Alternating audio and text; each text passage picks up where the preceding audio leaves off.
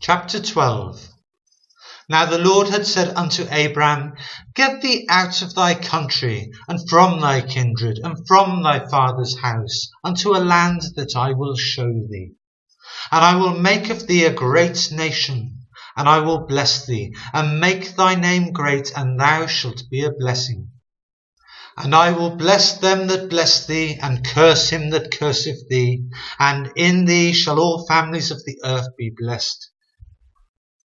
So Abram departed as the Lord had spoken unto him, and Lot went with him, and Abram was 75 years old when he departed out of Haran.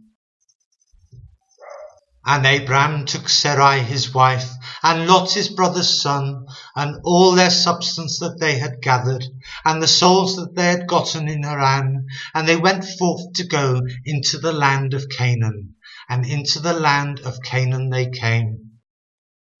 And Abram passed through the land unto the place of Sichem, unto the plain of Moreh, and the Canaanite was then in the land.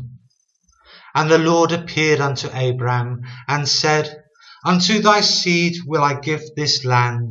And there builded he an altar unto the Lord, who appeared unto him.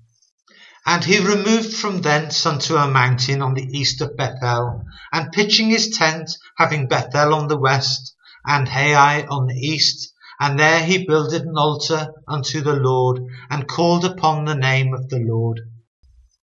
And Abram journeyed, going on still toward the south.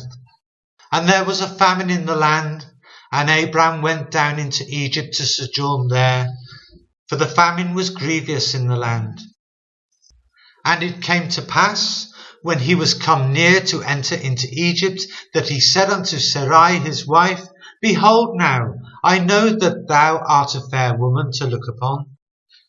Therefore it shall come to pass, when the Egyptians shall see thee, that they shall say, This is his wife, and they will kill me, but they will save thee alive.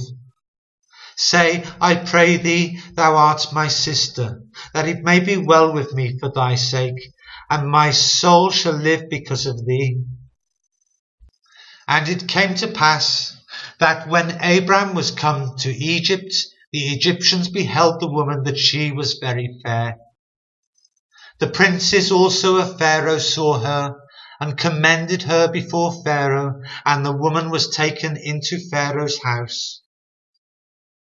And he entreated Abram well for her sake, and he had sheep and oxen, and he asses, and men servants, and maid servants, and she asses and camels.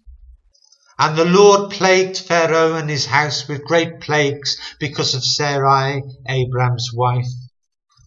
And Pharaoh called Abram and said, What is this that thou hast done unto me? Why didst thou not tell me that she was thy wife? Why saidst thou, She is my sister, so I might have taken her to me to wife? Now therefore, behold thy wife, take her, and go thy way. And Pharaoh commanded his men concerning him, and they sent him away, and his wife, and all that he had.